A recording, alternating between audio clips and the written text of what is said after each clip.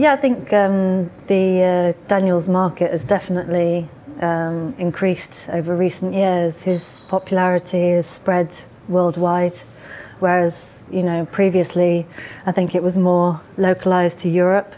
We've definitely got a lot of interest now from Asia and the Americas. But I do feel that pocket watches, I think if they're high quality, beautifully crafted, you know, rare pieces with provenance as well, they will achieve the right price. We've had the English pocket watch sales where we sold the James Ramsey for about 900,000.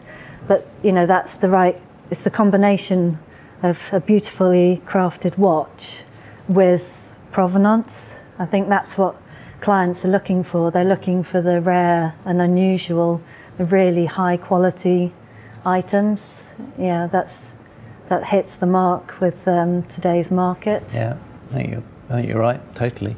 And this, I suppose the slightly sad thing is that you have these things like fantastic Frodsham tourbillons or Northern Goldsmiths, complicated watches that just haven't changed in price, and they are absolutely fantastic pieces and totally beautifully made.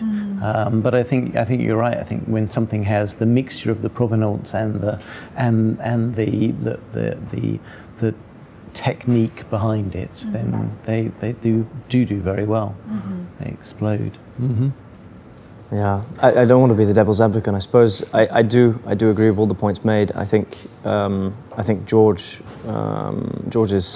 legacy and the growth in worldwide interest and everything that he's done, and the sort of the impact of what he's had on so much of sort of watchmaking today, English watchmaking, etc., is such that I think we're only starting to see the sort of it's the cusp. We're not seeing, this isn't the maximum extent. This is just going to go bigger and bigger and bigger, I think, as far as George is concerned.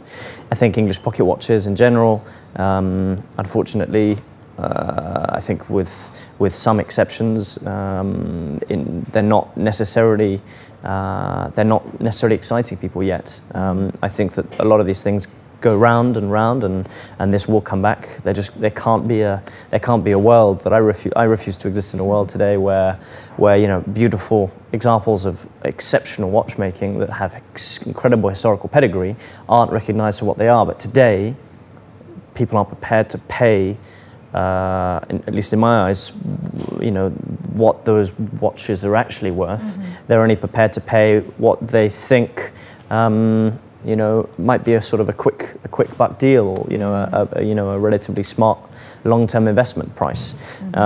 So I think, yes, provenance and history will always push up certain pocket watches, but I think unfortunately, I think that's a very small minority, and I think we're a long way away from seeing the just blooming of the rest of the market. But when the Space Traveller 2 sold, I just thought, well, you know, how fantastic is this? It's in such a short space of time, such a massive appreciation of value, and you know, a number of clients call me up and ask, you know, what do you think about this, and do you think, you know, should we bid on it, and blah, blah, blah. What did you say?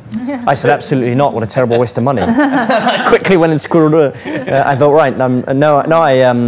I said, well, you can't really dispute it. It is what it is. It's a preeminent example, or the preeminent example of modern day, quote unquote, English watchmaking. You know, it is absolutely the zenith of sort of what you would want to acquire if you were into collecting great English watches of the last 100 years. And had such a huge influence on other watchmakers, hugely. Independent watchmakers. Hugely.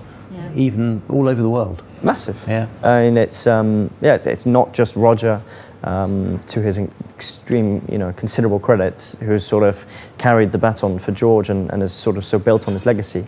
Others have clearly been inspired in massive ways, and you know, I do hope that will translate more and more in the future to people looking back at great English pocket watches. Well, we're all waiting for the Frodsham, aren't we? With George's coaxial. Yeah.